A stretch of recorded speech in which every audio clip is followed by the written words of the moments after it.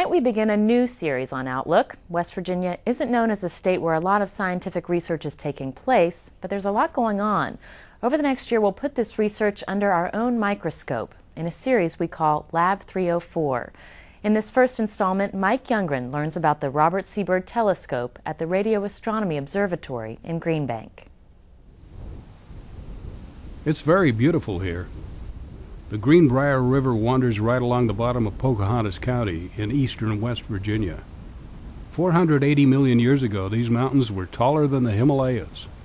65 million years ago, about the time the dinosaurs disappeared, this place began to look like it does today.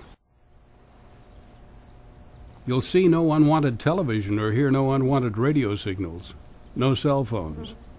There is no electronic fuzz to disturb the tranquility. Perfectly quiet, so that one, if so inclined, might hear the frequencies of galaxies and other worlds, matter and star stuff, and the sine waves made by organic molecules, the basic ingredient of life.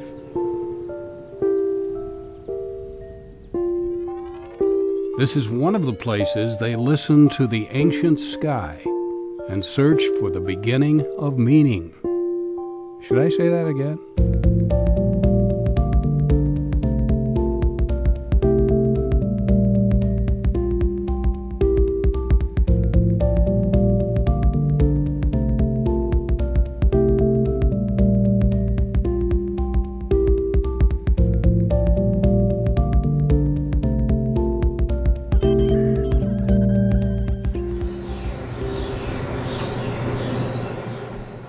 Where are we? Well, we're standing on the top of the receiver room of the Robert C. Byrd Greenbank Telescope in Greenbank, West Virginia. I can't even begin to describe what it's like to be standing on top of the Greenbank Telescope.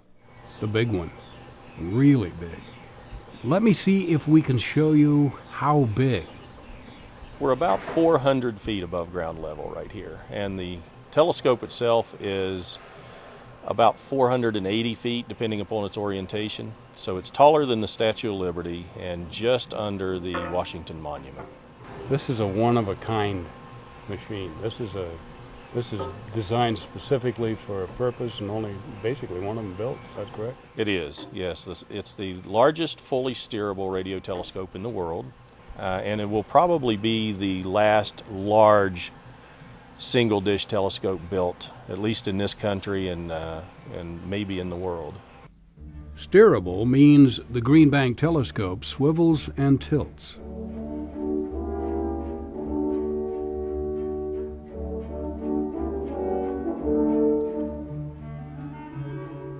So how do you get 8,350 tons of steel to swivel like a prima ballerina? It does that on what we call trucks. There's a truck at each corner, so there are 4 of them. Each truck has 4 wheels. There's 5-foot diameter steel wheels. So with that weight, you've got 16 wheels. So each wheel carries more than 1 million pounds to the track and to the foundation below it. The foundation and the track was replaced this summer. Engineers designed a better, beefier circle of high-strength steel. They welded and bolted it to a stronger foundation with real big bolts. Then they ground the track surface flat and level. Absolutely flat. Absolutely level. The telescope can be aimed to a tolerance of 1 arcsecond. An arcsecond is the width of a human hair, 6 feet away. And at what was it aimed? Pulsars and quasars, and magnetars and spiral galaxies, hydrogen bubbles, and organic molecules, and nothing.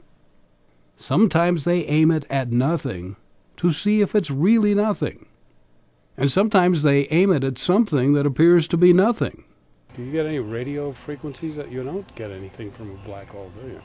You can't see anything directly actually emitted from the black hole itself, but there's often a lot of stuff going on around the black hole. There's matter that's falling into the black hole, and not everything that's falling in makes it in. In fact, only a small fraction I mean, you can imagine that black holes, they're really big and they have a lot of gravitational pull, so gas and dust and stuff from a long way around is drawn to them and sort of starts orbiting and makes a big disk. And not all of that falls into the black hole. A lot of it actually sort of gets swung around and squirted out. Nicely put. The space stuff they see, well, they hear it.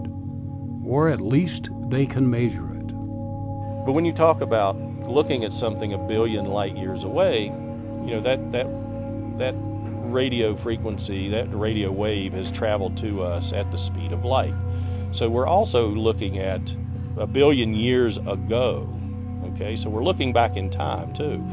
And that's one of the fundamentals of cosmology, is the ability of the astronomer to look as far away as possible, which also allows him to look as far back in time as possible to determine the origin of stars, the origin of galaxies, the origin of the things that we see in the night sky. It's very quiet here at Greenbank. When you're trying to discover the very beginning of everything, you need it to be very, very quiet. This story was produced as part of our series Lab 304. You can learn more about it by going to our website, wvpubcast.org.